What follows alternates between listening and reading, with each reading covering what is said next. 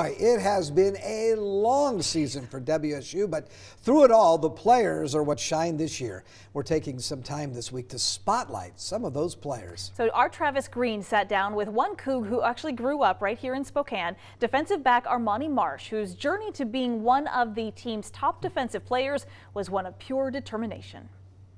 Just a kid who believed in himself from the start and just loved football and was looking for an opportunity.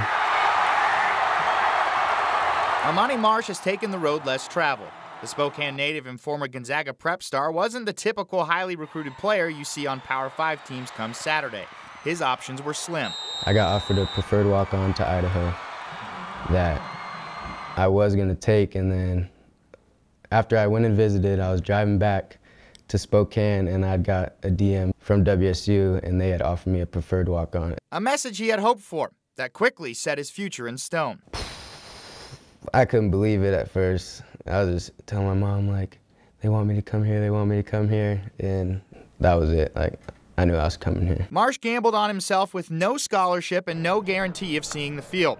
Easy to wonder if he made the right decision. That first fall camp, I might have questioned it a little bit.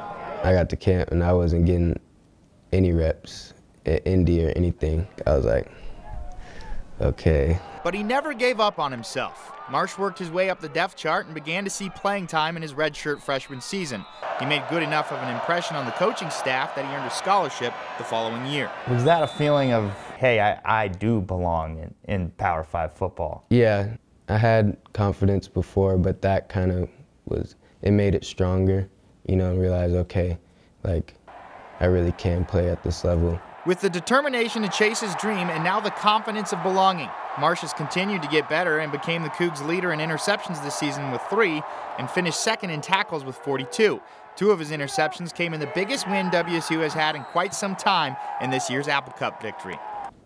Just blessed, amazing. You know, felt like all the, hard work that you put in, sort of pays off in moments like those. And yeah, it was something I'll never forget. He's put together a season not only recognized by his team, but by the Pac-12 Conference as he earned an All-Pac-12 honorable mention.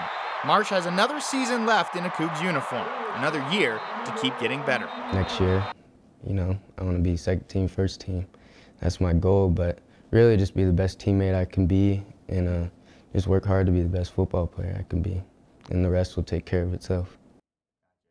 Don't we love that? Oh man, I love it. A local guy. Yeah. That's good, huh? Now it's fun to know, a little bit about the face behind that helmet, someone else to root for. Exactly.